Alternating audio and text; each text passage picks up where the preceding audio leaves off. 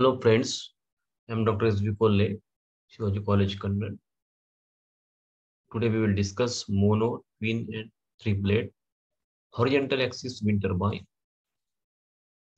First, mono blade horizontal axis wind turbine. So see in the diagram, we can see mono blade, single blade is there.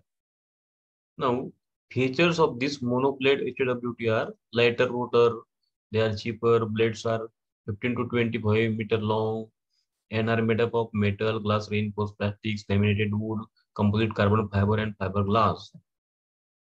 Now it generates power in the range 15 kilowatt to 50 kilowatt, and lifespan of this monoblade HWT is 30 years.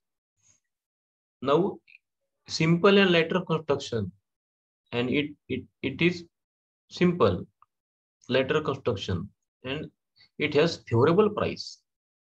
It is easy to install and maintain also, but it is not suitable for higher power ratings.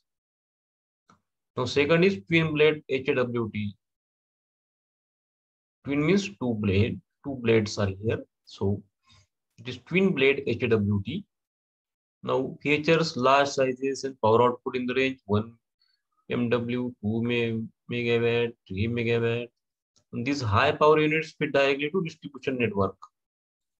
Third is three blade horizontal axis wind turbine. See in this diagram, you can see three blades are there. Rotor has three blades, a symbol on the hub. Shaft is mounted on bearings. Gear changes the speed from turbine shaft to generator shaft. References are used for preparation of this PowerPoint presentation. Thank you.